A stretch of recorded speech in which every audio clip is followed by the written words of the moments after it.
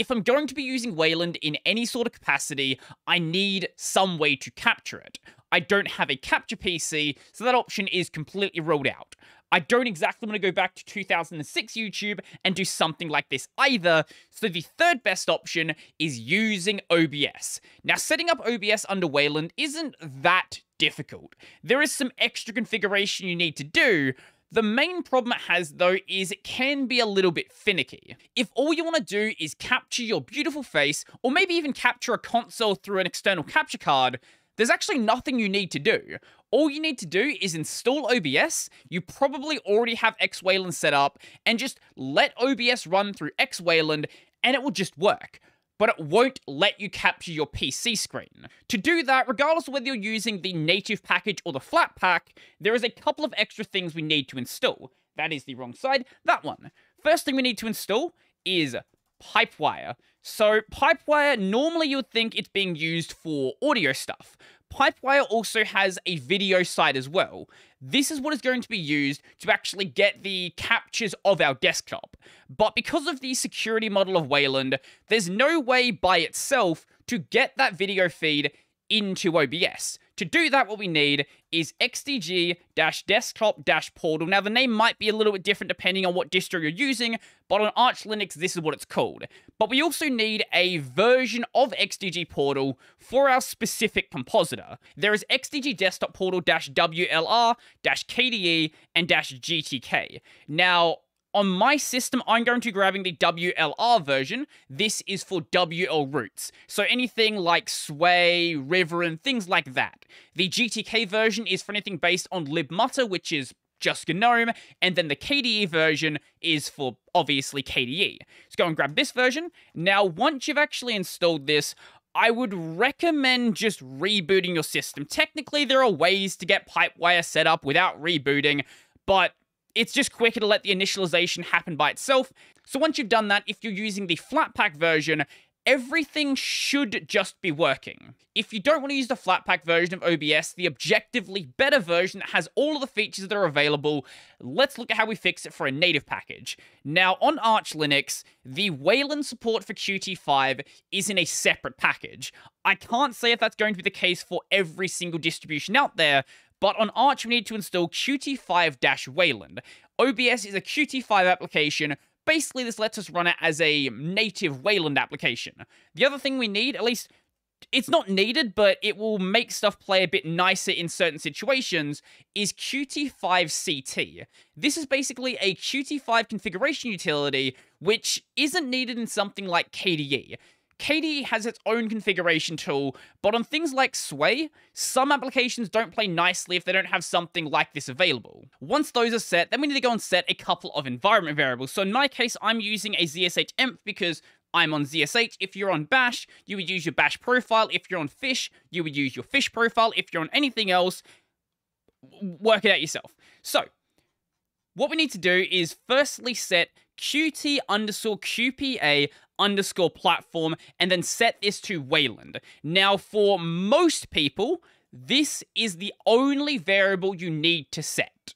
It just tells Qt that it should be doing its Wayland rendering rather than its X11 rendering. If you went and installed Qt5CT, you can also go and set the Qt_QPA_platform theme and then set that to Qt5CT. That'll make it so it recognizes that configuration tool as the tool.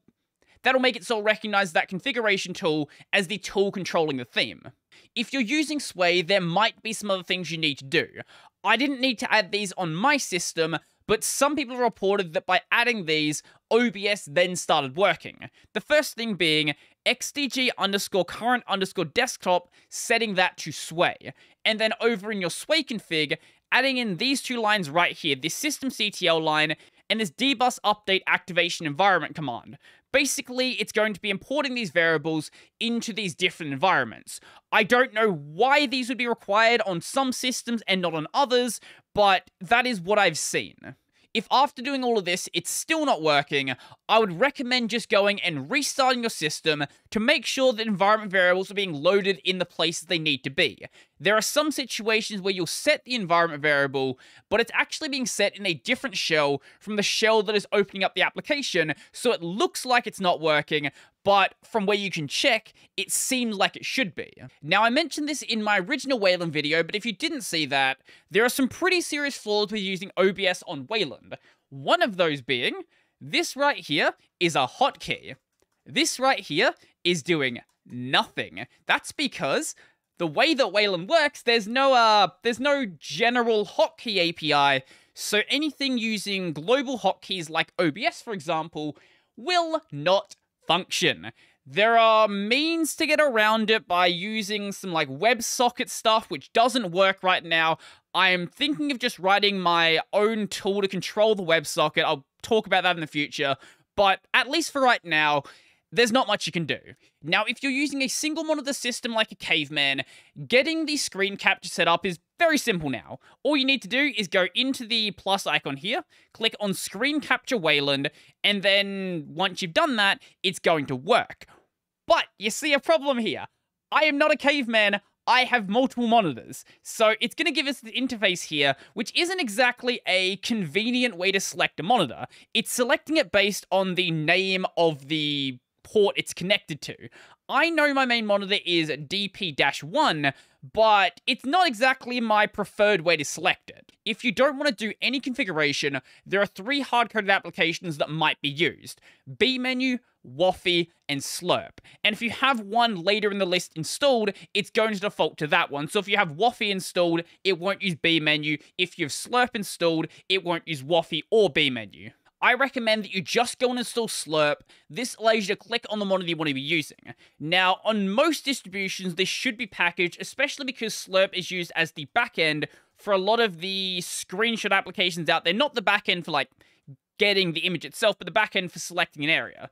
So go and install that. On Arch Linux, it's just in the Slurp package. And once you've installed that, then just go and restart OBS. Now, I can't actually show you this inside of OBS, so we've got a great video capture solution. This right here. So if we go and now restart OBS, you're going to see that when I'm actually highlighting the screen, it looks like it normally should. But if I go and select my other screen, now that screen has been sort of grayed out. Clicking on the screen I want to use is going to go and select that, and you won't actually see it working properly. I guess XDG Desktop Portal doesn't like 2 instances of OBS being open at the same time, but this is the method that I've been using in my videos. If you don't want to use B-Menu, Waffy, or Slurp, or you just want to force some specific application, I recommend checking out the documentation for Portal WLR. This has some information on configuring that application. Personally, though, I don't think it really matters. I think just going with Slurp is probably the easiest solution. But if you really want to do that, it's pretty easy to do. You can do it in like 3 lines. Now, window capture, capturing a specific application, not your entire screen, is probably something you want to do as well. And it's something I want to do, but I can't, because I'm not using GNOME. So unless you're using GNOME, that feature is not going to be possible, because the way that WL roots work and the way that KDE work aren't consistent with that implementation, and right now, only OBS on GNOME has a method to do that.